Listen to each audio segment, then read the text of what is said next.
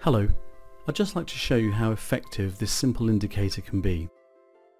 Now it's called the Boli shooting star stroke hammer indicator. Unfortunately not the most imaginative of titles, but it's highly effective, and I shall demonstrate that now. Very simply, I've already clicked on right click and pressed on insert study, and I've selected Boli shooting star hammer. Okay, so I've already applied that, and once you've applied something, as you know, just right click, go to edit chart, and here I can select the Boli shooting star hammer indicator. Okay, simply by ticking this box. You can see in the background it appears, the Bollinger Band, etc. You have some parameters here. Bar percentage. Currently it's set to 30, defaulted to 30, which basically means that the open and close need to be in the upper 30% or lower 30% of the bar. The Bollinger Band length is defaulted to 20, and so is the standard deviation defaulted to 2, which are the standard settings. Okay, so we're quite happy with that, and there is this other option here which is called the basis time frame. So if you wanted to the Bollinger Band basis to be, let's say, of a smaller time frame or a higher time frame, you would just type in there, 240 or daily or 60 minutes, etc.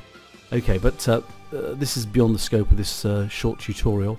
So very quickly, we've selected Boli shooting star hammer.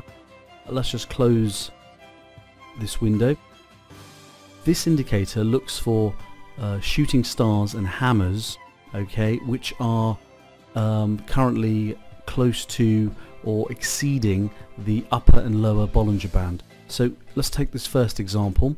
Okay, as you can see, this is a shooting star coming into contact with the upper Bollinger Band. Okay, when that happens, basically you get a yellow arrow pointing down, indicating a short setup.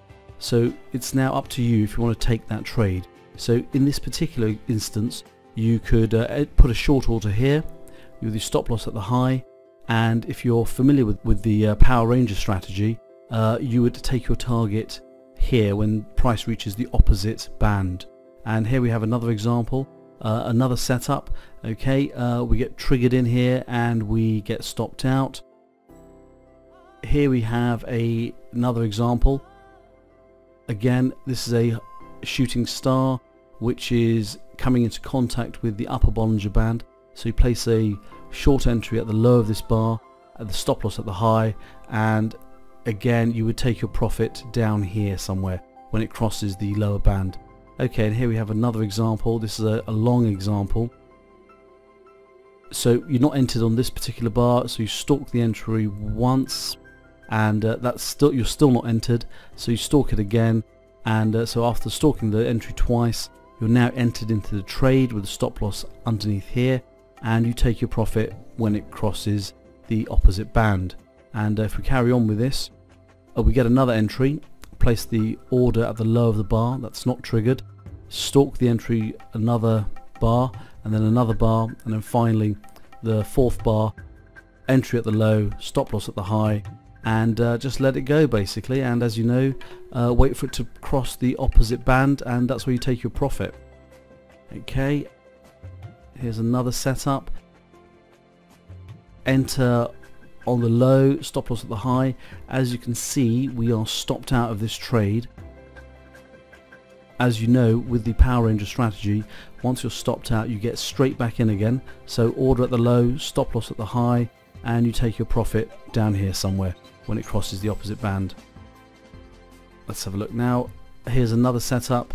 Entry at the high, stop loss at the low. We get stopped out around here, and as I just mentioned a second ago, we stalk the entry. We get back in for the second time once we're stopped out. So we place our order there, it's not triggered. We then place our order here, that's triggered long with a stop loss at the bottom, and we just wait for the price to cross the upper Bollinger Band, and we take our profit here.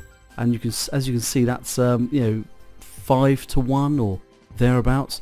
And no sooner have we taken our profit, we get another entry where we have a high test bar or shooting star type of bar, where a candle rather, and so we place the order on the low, that doesn't trigger. stalk the entry 1, 2, 3 more bars, and basically on the 4th or 5th bar we're triggered on this bar here. So stop loss here, excuse me, entry here, and you know, we take our profit all the way down here, and that's probably a good 4 or 5 to 1 again. Okay, and here another setup. Now this one, you know, we enter and we get stopped out about here, we re-enter and we nearly reach our target, but not quite, unfortunately. And let's see if there's any more. Okay, and here's another one. Okay, shooting star, breaking the upper Bollinger Band, stop loss, sorry, entry at the low, doesn't trigger, trail the stop, excuse me, trail the entry, stop loss at the high, entry at the low of this bar here, we're triggered in, and we take our profit down here somewhere when price crosses.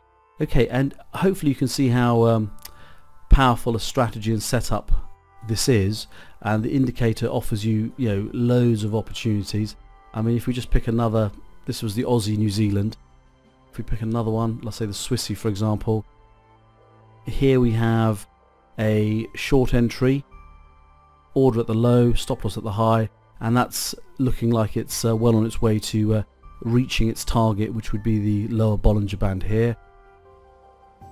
And previously, again, stop loss at the low, entry at the high of this particular bar, and take your profit up here. Again, that's several to 1.